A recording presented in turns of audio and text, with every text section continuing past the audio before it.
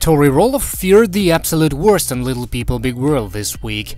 On the latest installment of this popular TLC program, Tori told viewers that she had concerns over her second-born Lilah, who entered the world in late November and who was born with dwarfism.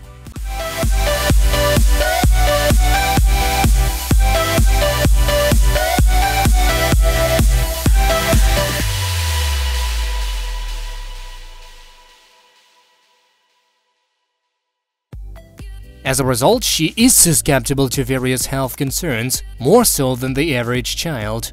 For the last couple of days, Lilah hasn't been feeling very well, and today she woke up pretty bad, Tori told viewers on the aforementioned episode, which also featured Amy and Matt butting heads over the farm. She's been throwing up a lot and just seems to be in pain and not comfortable, Tori continued. While talking to her husband Zach in the couple's Oregon kitchen, Tori added, "She threw up 3 times yesterday." Lilah was also very congested, Tori said, prompting major concern. "With her, I just don't look at her and say she's fine. I look at her and I'm like, something's wrong.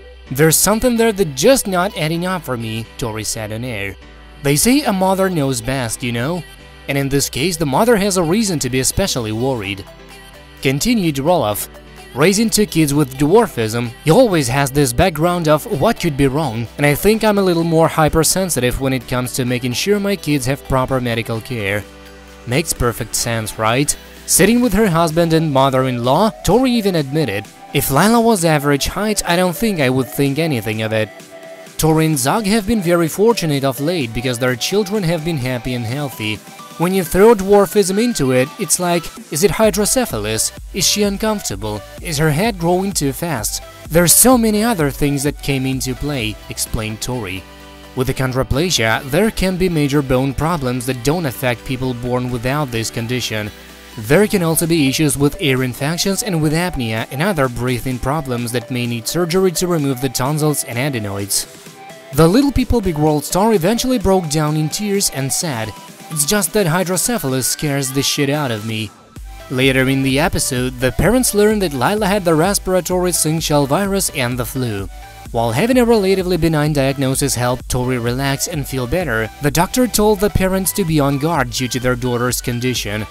"It scares me because Zach almost died from RSV, so that's where," said Tori. "That's where I instantly was like, oh my god, my kid's going to die. And that's not the case at all." Zach and Tori welcomed Lilah in November 2019 and Jackson in May 2017. Both children have dwarfism, just like their father and paternal grandparents. As a result, even well-meaning fans have often asked Tori about the status of her son and daughter, which has prompted Tori to get a bit annoyed at times. Not that we blame her. That's it for now, thank you for watching. Please subscribe to stay tuned.